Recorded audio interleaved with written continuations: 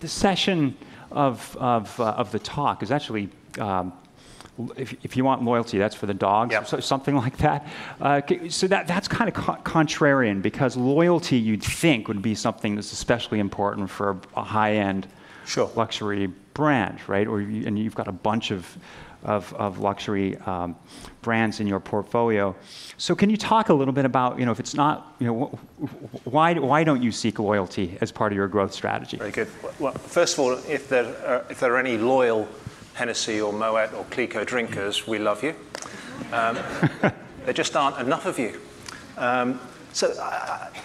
For us, it really comes back to the consumer behavior that's, I think we all have. We drink across a repertoire of brands. And as a result, when you walk into a bar, quite often you'll say, what are you having? And then you'll look at your friend and say, well, what are you having? And depending on the occasion and who you're with, you make choices.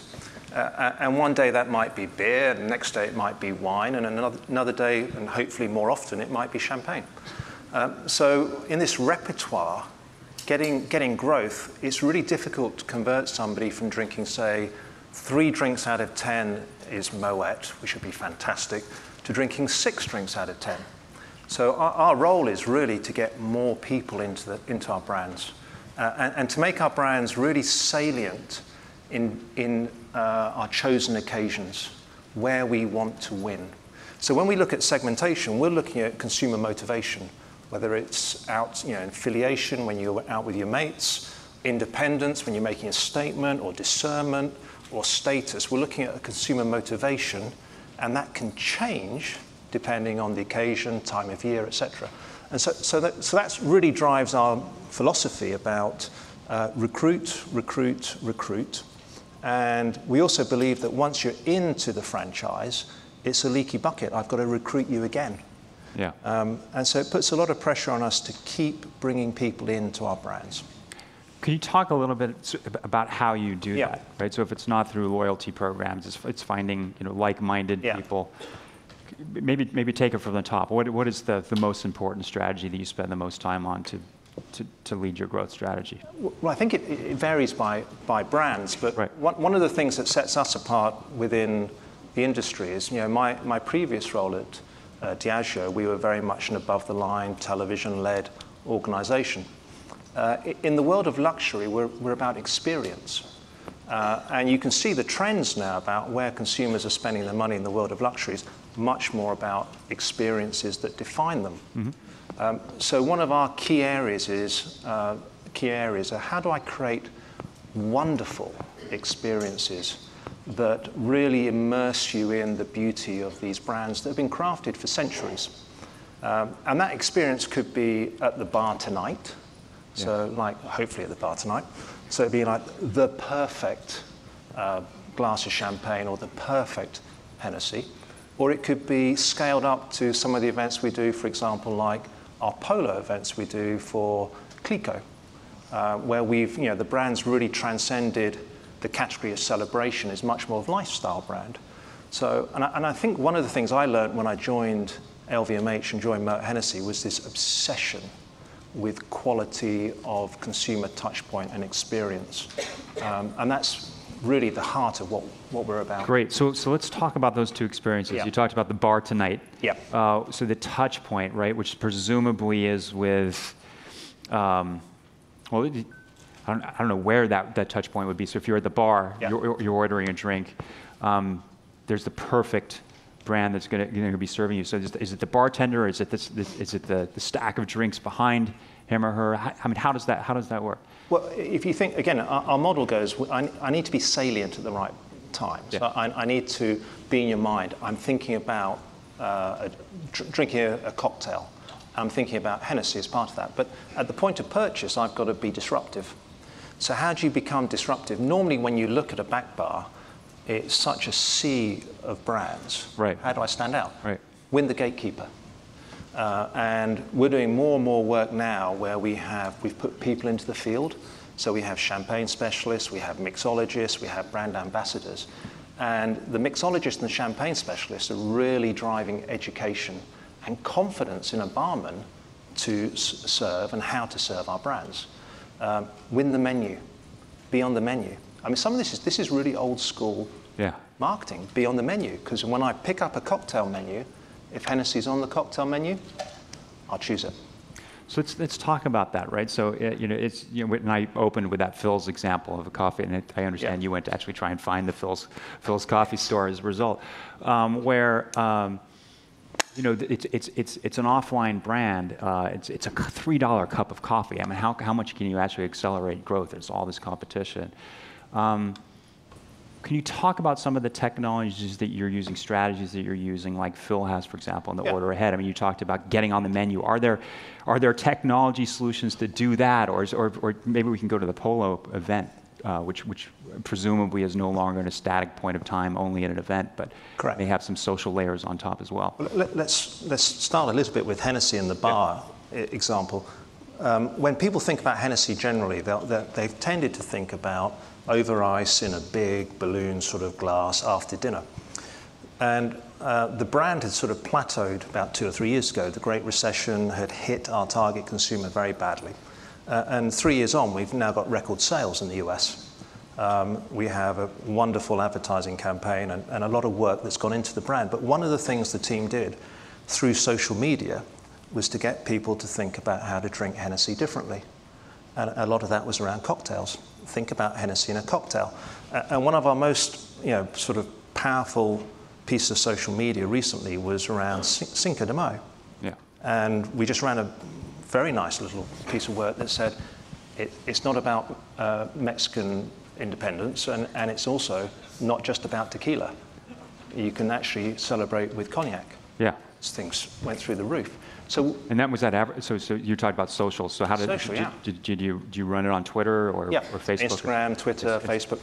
So I think social media in that respect is allowing us also to change people's perceptions about how to drink a brand, so that when they walk into a bar, they're already thinking about Hennessy as a cocktail, not as an after-dinner drink. Right. And that's led to phenomenal growth. So that's great. Now I want to address the elephant in the room here, which is that for the performance marketing, which I think a lot of us are familiar with, you have a very difficult time because you can't, according to U.S. laws, sell directly. So you can't actually have people click on and buy right away, I would imagine, in terms of an e-commerce play. Okay, so can you talk a little bit about how you're getting around that? So what I mean is, presumably Facebook has the ability to retarget people, and then you can use brand advertising through Facebook's power of the social graph to reach those like-minded people. Could you talk a little bit about that? Sure. Well, first of all, legally, we're not trying to get around it because that would be against the law. Right. So we're not getting around it. No. No. And obviously, the 3-tier system, which came out of Prohibition, is still in force and very powerful. Where are you based, in New York or London? So, I'm based in New York. Okay. Yeah. So you've got to watch what you say. Yeah. So it makes attribution and everything else difficult for us. So we'll run a lot of marketing mix, and I think an earlier person talked about classic marketing mix modeling. So we do a lot of that around some of our bigger brands, so Hennessy, Belvedere, etc. And what's been interesting is that has not only reinforced the importance for us to step into new technology and new ways of communicating like digital, where we know at the moment we're underplaying it and we've got room to actually invest more, but it's also reinforced a number of the other aspects of traditional marketing, like television, like experience. We've just done a really nice piece of work around mapping the consumer journey with Chandon, one of our sparkling wines, which came back and said, again, to the loyalty point, 4% loyalty in that category. So how do I get more consumers? Well, I have to have better shelf presence. They have to experience the brand in the past. They have to have had it helps if there's been a recommendation from a friend. So we're now beginning to understand the different touch points and how we can actually influence those either through digital or through real experience or through TV. So you came on 3 years ago. Yeah. You were saying when you came on roughly a couple of years ago that there was only 2% of your marketing budget being spent 2% on digital, yeah. And now that's within a couple of years up to 20% or well, so. It's increased because it couldn't go any lower. It could have done, but it didn't. So we're now sort of mid-teens, and I think next year will be probably about 20% of our total marketing spend. And can you give us a rough envelope what that budget spend is in terms of millions of dollars? Well, it's millions of dollars. Yeah. Okay. So you're seeing multi-millions of dollars increase on your budget, right? Yeah, actually we have. Yeah. Can you? And attribution is difficult. It's broken. So how do you make those decisions, right? And we talked about TV, in seeing, and I'd like to get to that, but how are you making these decisions? Where you go to TV in your marketing mix? How do you do that? And it varies by category. Mm-hmm. So the first thing, 2 or 3 years ago when we were talking about brands, we're also a very brand-centric organization, which is lovely. And the great thing about Moet, Hennessy, and LVMH is this obsession with brand and a long-term view of brand. So we don't engage in a lot of short-term tactical innovation or thinking. It's very long-term. 2 or 3 years ago, we started to rebalance that with consumer. So rather than just being a brand push, we're a luxury brand, the world will follow us, we started to actually really engage with the consumer. As soon as you win the argument that you need to recruit, well, who do you need to recruit? You need to recruit millennials. Then you go, okay, millennials, great. And you have to really understand them beyond just being millennials. Then you get into, well, 49% of them are multicultural, so you need to have a much bigger play beyond Hennessy on a multicultural platform, and then you get into mobile. And you need to be into the technology, into the way that this younger generation is connecting with brands. So that was the first thing. Mm. The second thing on our big brands where we have more media spend, like Hennessy and Belvedere, the marketing mix work actually demonstrated, even though we were still learning our way through digital, it was being effective and we could do more. So that was a piece of fact and data that allowed us to say, let's accelerate. On the champagne brands, when you're traditionally about experience and PR and the budgets are smaller, actually digital and social media allowed us to amplify and scale that television in the past wouldn't allow us to do because we couldn't afford it. So there were a number of things at play that have really pushed us now to really embrace new technology. Mm-hmm. I mean, I'm really excited by the fact that next year we'll be actually testing we have 2 virtual reality tests running on. And for Moet to be doing that is a major step forward, and I'm sure lots of brands here are already there. What are you doing in virtual reality? Well, one of them is around experience. So if you come to the experience, how can I actually then take you somewhere else and dive you deep either into the event that's happening, but also take you to places that the brand would love you to see. Mm-hmm. So that's part of it. So really deepening experience. The other brands looking at education. So we know that there's a lot of issues with brand education. Quite often people can't, in the world of champagne, pronounce the name of the brand. Right. Excuse me, by the way. Yeah, so is it... I didn't realize that the T was pronounced. My bad for introducing it. Yeah, is it Moet or Moet? Moet? Yeah. So is it Veuve Clicquot? I mean, it goes on and on and on. Yeah. So technology allows us to start to tell our story in a more engaging way than ever before. Great.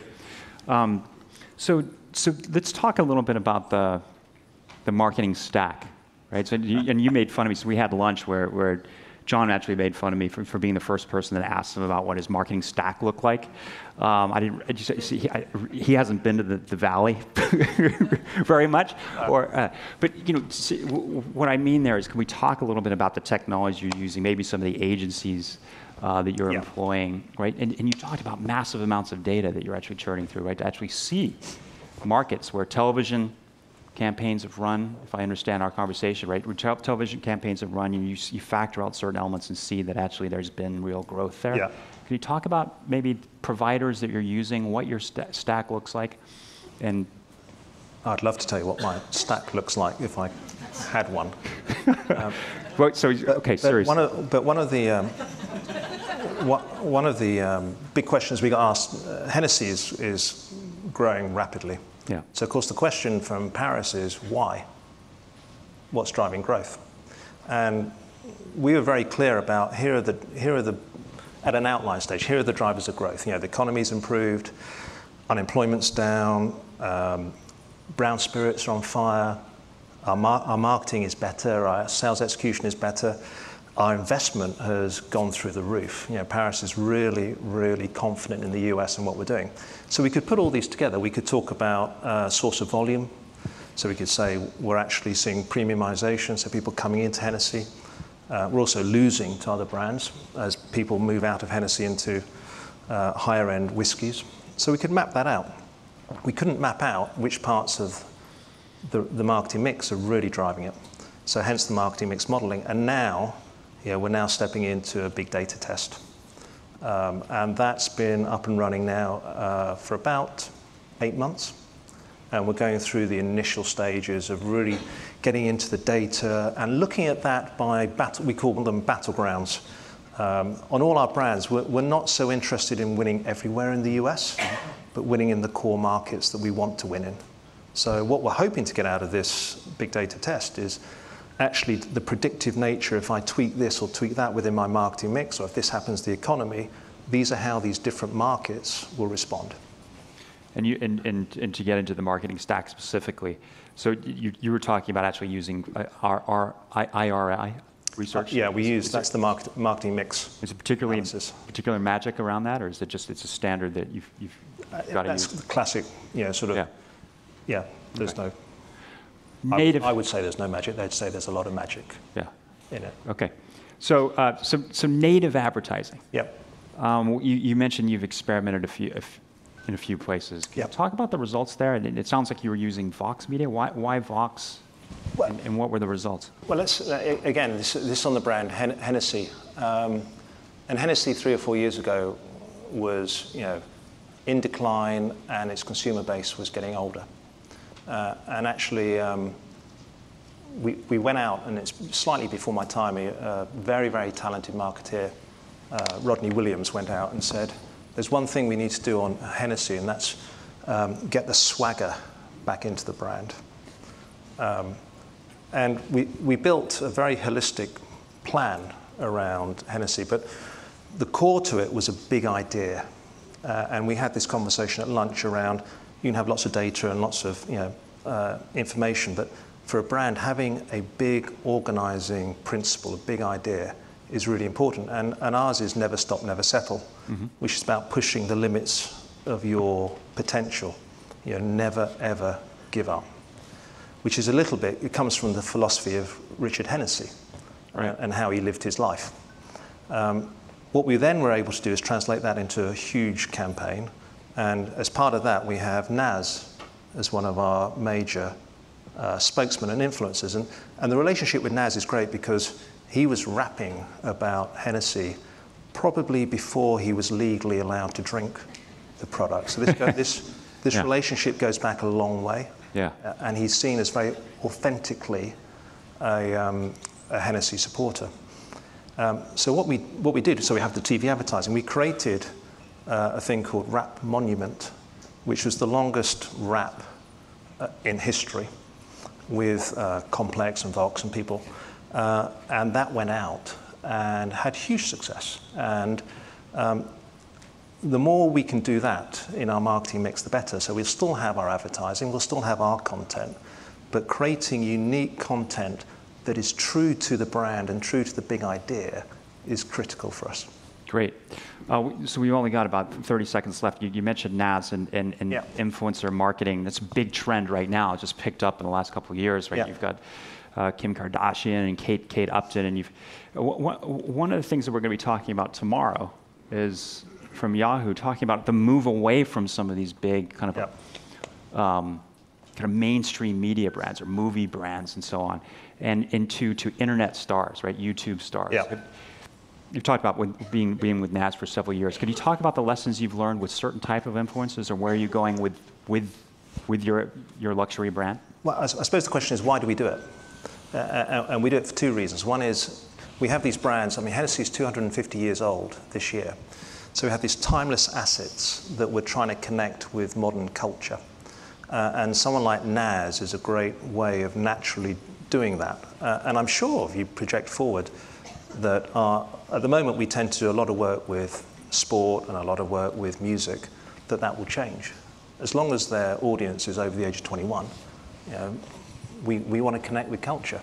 And we also now, we create a lot of pack designs and limited edition elements to our portfolio that will actually promote in selected clubs, knowing that influencers will go there. Mm-hmm. And we never ask them to Instagram it or to tweet about it, but you put some of these things in their hands, they want to tell everybody that they're there with this limited edition bottle of Moet, which is designed by an artist, etc. So it's beginning to change not just how we think about communication, but how we think about pack design, how we think about experiences like polo. So the whole marketing mix is beginning to evolve around recruitment, influencers, reach, getting more people, and being salient at key points. Great. John, we're out of time. Thank you very much. Pleasure. Look forward to having a drink with you tonight, somewhere at the bar. Great job. Great.